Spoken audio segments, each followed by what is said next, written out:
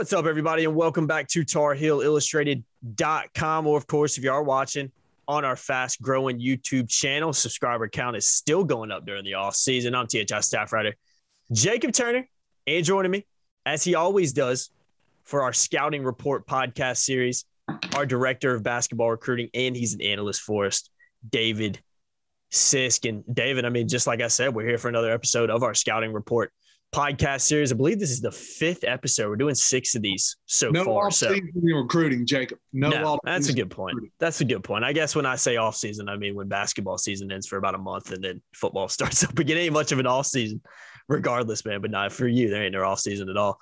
But, yeah, we're here to talk about Cam Scott in this one. 4-star 2024 shooting guard out of Lexington, South Carolina. Attends Lexington High School, ranked as a number 33 player in that 2024 class. He's a guy I got to see a couple months ago play, and then David got to see at the Nike EYBL event Memorial Day weekend up in Louisville. So excited to talk about Cam Scott. Before we do that, though, I want to give a shout out to our sponsors. This podcast is brought to you by The Rogue Shop. You guys know we love them. Check them out, rogueshop.com. They specialize in top shelf family-grown hip products, the best in the business, if you ask me. So, guys, if you want quality products, you want to know what you're getting, you want to know what you're buying it for is what you're gonna get. Check them out, guys. I can't speak highly enough. We got a few people on the staff who use them. My parents actually use some of their products. Fiance does as well, and they're absolutely fantastic. So check them out. I'm gonna include a link to their website below, rogueshop.com. Make sure you use that promo code TarHeels10 to save on your order as well. Big thanks to the Rogue Shop once again. All right, David, let's talk about Cam Scott in this one. 6'5", 170-pound shooting guard, has over 10 offers. Tennessee, Florida State, Wake Forest, Virginia Tech, South Carolina, UNC in there as well. And we'll start with kind of what you saw at the EYBL. And you had an interview with him that reran, I guess, about 3 weeks, a month ago now. And I'm going to quote something in there to kind of start this one out, as I've liked to do in this series. Let's start with the strengths that he has. And one thing to quote you from your interview with him, I think, this is not a piece that he said, but this is your kind of analysis of him. You said one of his strengths is slashing and getting both feet into the paint off the dribble. Another thing that you said is he's at his best when he can get out on the break and showcase his speed and athleticism. I agree completely based on what I saw at the Josh Lovell Classic, which I'll talk about a little bit later. But David, give us a little insight on Cam Scott's strengths. We'll start out there, and then we'll kind of move on after that. Well, he's got an offer, and so does other guards like Trey Johnson, like Ian Jackson. And the first question most people would have, well, why is Cam Scott ranked where he's at? And I don't remember the exact spot, high 20s, right around 30 or something like that. Yeah, 33 nationally, I believe, right now, yeah. And then why are these other guys ranked 1 or 2? And the difference is right now that Cam consistently, he's not shown that factor where he can just take over no matter who he's playing against. Well, it doesn't matter that he's going to go out and he's going to score 35 or 40 on everybody. These other guys kind of have that in their game, but he has it too. He's just not showing it. I think he does have it. When you watch him, there's nothing that he's short of. He's 6'5", 6'6", can play the 2. He's long arms, so he plays bigger than he is. His athleticism is elite. Just cat quick, can stop on a dime, jump out of the gym, can shoot the ball, can put it on the floor. He's got all that. He's one of those guys right now, and it may be something that a coach likes better, that a college coach likes better, and that is he's more of a team concept guy, more of a fit guy, fitting in, trying to get everybody going on his team rather than he is get out of the way and let me take over. So, if I'm Hubert Davis, I kind of would look at him and say, yeah, I like it. What he's doing now, he can do on a college level for us. If he comes to North Carolina, we're not going to ask him to score 25 a game. So he's got that. So, yeah, but as far as tools and God-given ability, he's really, really good. And he's got everything that you want in a player. But when guys rank and rate, they're just looking for that takeover gene that a guy has, that alpha dog mentality. And that's what he's going to have to show more of. Now, that doesn't mean that he's laid back, that he's passive, none of that. I think he just fits. He's more of a fit, that part of the team guy. But I think as it goes on, you'll start to see that, because I've seen nothing about him that I feel like soft. I just think it's more of a guy trying to fit in. Mm-hmm. No, I hear that.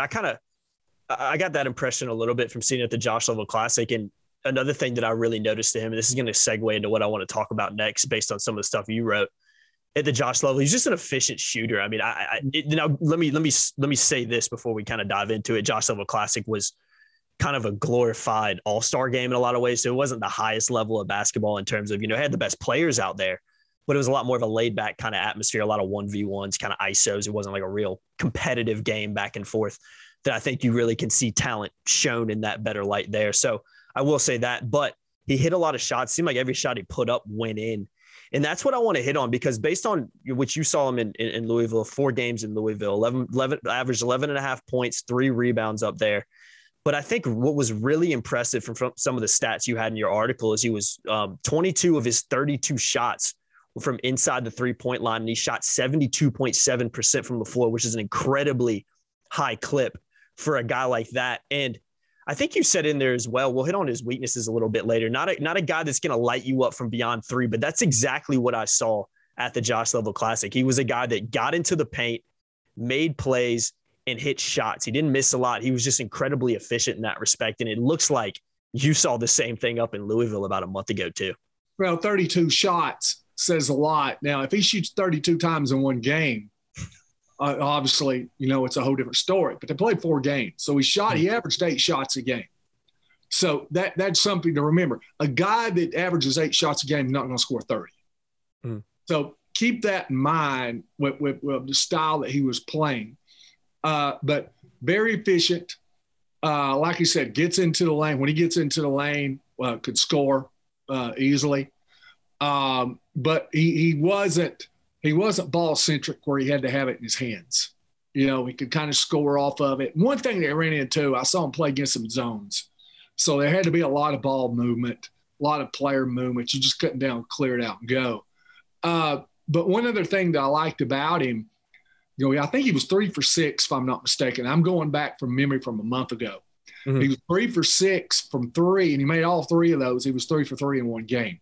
Mm-hmm. So, there was that streaky part of it. He could get hot from outside, and then he might cool off. So I'm sure, but some things that I've looked at from other reports, from other games that he's played, from other people I've spoken with, that's coming.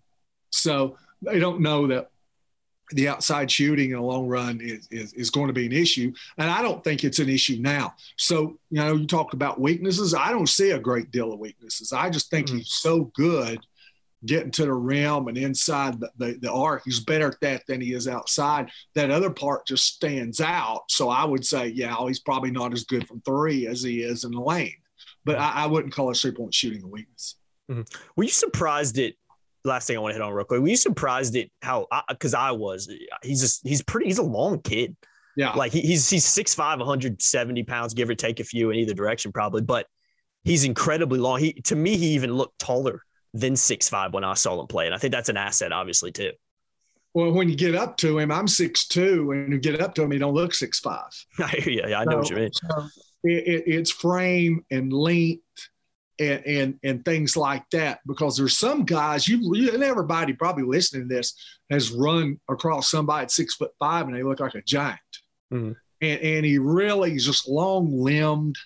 And like I said, the thing, obviously, he's going to put on weight, very lean right now, long limb, long arms, long legs. So it allows him out on the court to play longer, play bigger than he actually is. And you've seen that.